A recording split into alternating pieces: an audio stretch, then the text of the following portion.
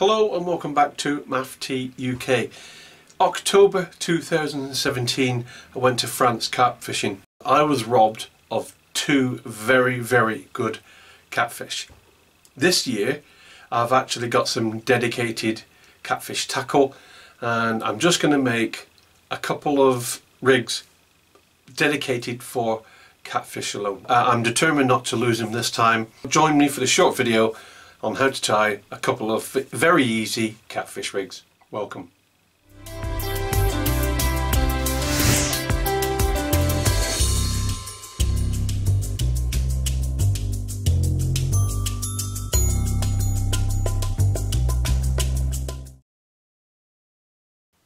Some of the stuff we need to be looking at when you're making dedicated rigs is everything scales up massively. The hook size, the bait size, the pop-up size, and also the hook link as well. I'm using a Kevlar, 70-pound Kevlar cat link. It's from Catfish Pro. Never used it before, but I think it's supposed to be a really good quality one. Kevlar is very good at abrasion, anti-abrasion, so it should really resist the frame, which is the problem I got last year. Also the hook size, I've got a bent point special hooks, again from Catfish Pro. These are size 6. I'm also using some 22mm halibut pellets. I haven't drilled them yet, I'm going to drill them in a minute. And I've got some, I think it's a 22mm pop-up that I'm using too. Before we continue any further, I just want to show you something. I do need a glass of water like this one, so I'll move that out of the way. And I need a 22mm pop-up, and as you can see there, the pop-up is doing its job, popping up, and I've got my hook. Now what I'm going to do, that is just water, my gin's over here, of course. Now what I'm going to do, I'm going to show you this. I'm just going to pop this hook through the pop-up there a little bit. And now I'm going to place this pop-up with the hook in the water. And as you can see, that sunk straight to the bottom. So in this glass I have my hook and pop-up only, nothing else. And the pop-up is still falling very light, but it does fall. And basically that means I don't need any putty, I don't need anything. But the pop-up, the 22 pop-up with that hook means it's very light. It is pretty critically balanced there, so that's a very good balanced hook. So we know our pop-up and our hook do not need any extra putty or weights to take them down, keep them onto the bottom. And the reason I say that is because you're using pellets. Sometimes they can dissolve a lot faster than you would want, especially in warm water, and we are going in a very warm time. So it would be ideal to have a pop-up, something which is going to last, something which is going to hang around for quite a while, and should your pellets disappear too quick, dissolve too quick, at least you still got something fishing. You're still fishing with something, you still got a pop-up. Now you may say, catfish don't go for pop-ups. Yes they do. Yes they do. Catfish will go for single bait pop-ups. They certainly do. And with that in mind, with that experience in mind, I will definitely make sure that my pop-up stays on the ground. Also this cat link also sinks. It's a sinking line braid. You don't want one that floats for obvious reasons. Before I do anything else, I really need to look at the pellets that I'm using, and I need to drill the hole through the middle of it. Now some pre-drilled pellets can be, the holes can be quite big. That means that you've got a lot of water getting in behind the pellet, and so your pellet is dissolving from the inside as well as the outside, so it's going to break down a lot quicker.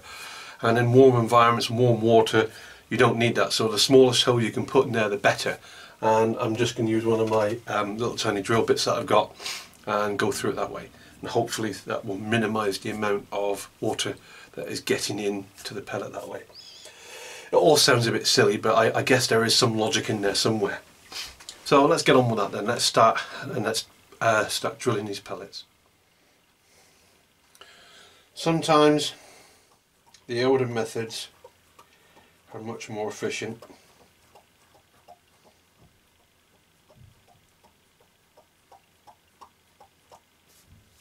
And there we go. That now is a much smaller hole than I would get should these be purchased pre-drilled. Nice and tight and about the same diameter as the braid I'm using. You could say to me, are you going to do that every time you create a new hook bait? Well, yeah, why not? Doesn't take that long. Cat or carp fishing isn't a race, is it?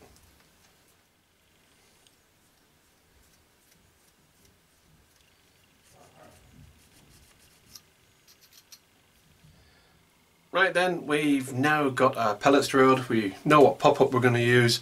We know we don't need any extra weight. We've got our braid, so the simple we've got to do now is tie our hook, and using a knotless knot and the same hair as I would with a carp rig. We're just going to go for it. The only difference being I'm going to use a larger hair stop than I would normally use, and I've got one in my Odie Roadie style tackle box over there. So here we go then, we're all ready to make our rig. You can pretty much guess what's coming, to be fair. We want about 20 to 24 inches. I've got an area marked off on the bench that gives me an approximate area. It's not an exact science, but at the price of this stuff you don't really want to be wasting it if you don't need to, so cut off about between 20 and 24 inches and put it to one side, and then make your small loop at the end. A little bit tricky making these little tiny loops. They can be quite difficult sometimes, but what you really want is as small as loop as you possibly can, just to hold your hair stop. Now sometimes you can use the aid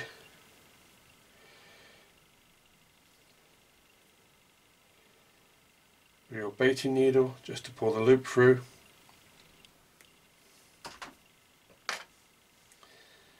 And then tighten everything down.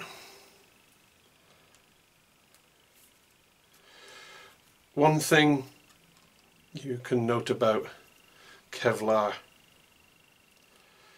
Catfish link is that it doesn't burn. So there's no point trying to seal that end off with a lighter. It won't make any difference whatsoever.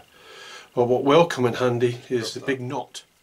Close the gate and pull it through. Now, because it's such a big knot, it holds inside the pop-up, so we can fix our oversized hair stop.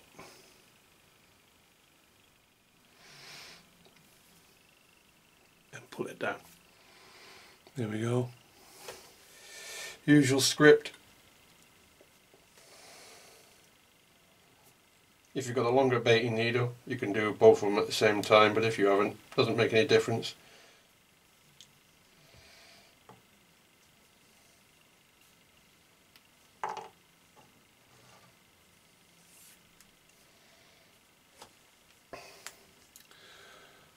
There we are, very simple. We're going to use the knotless knot, no different from setting up your carp rigs. You don't want it touching, but you want it very close to the point. Start wrapping away from this end where the hook is, where the wire is bent round, and do, I don't know, as many wraps as you are happy with. And there we are. That is it. Not much else to it.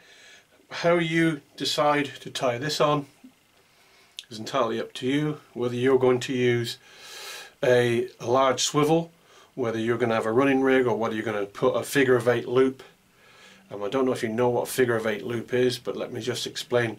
You do a standard loop, start it like a standard loop, but then you go round the back and then through.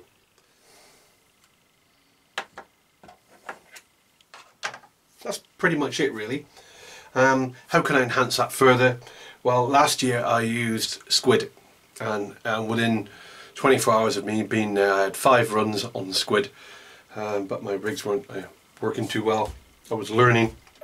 Now all I would simply do is, perhaps using this bait elastic that I've got here, I would probably take some small fragments of squid or some stinky fish, and then simply just elasticate it to the flavours I've already got there, and again enhancing that even further, and then glugging it all and lob it out there and see how we go.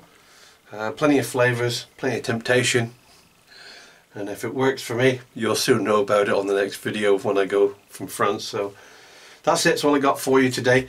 If you got any tips for me, that's great. Keep them nice and simple. If you have or you know a video which would really assist me, then that would be better still. Point me in the right direction. I certainly don't mind. I'm not confessing to know a great deal about catfishing. I don't at all. I've fished for cats now for about 18 months, but not dedicated, not really. If I know there's cats in there, I'll put 2 rigs for carp and 1 for cat. I've been doing that for a while. Not much success in the UK, did fantastically well with it in France, and I hope to do it again. I am actually going down to Bluebells fisheries, and we're going on to Swan Lake for a 5-day session soon, at the end, just after the May bank holiday, somewhere around about then. We're going down, quite a few of us, and I think I'm going to try this rig there, see how we go with it. I know there's big cat in there. I don't know where they are. I don't know anything about where they are on Swan Lake. So if you know good areas for Swan Lake where the cats lie up, a tip wouldn't be minded. You know, I don't mind you sharing a bit of experience. That would be great. Okay, that's it. I'm going to knock on the head there now. Short and sweet. Thank you very much for joining me. Like I say, any dramas, give me a shout. Any problems, or you see anything wrong with what I've done, let me know. If not, tight lines everyone, and I'll see you soon. Bye bye.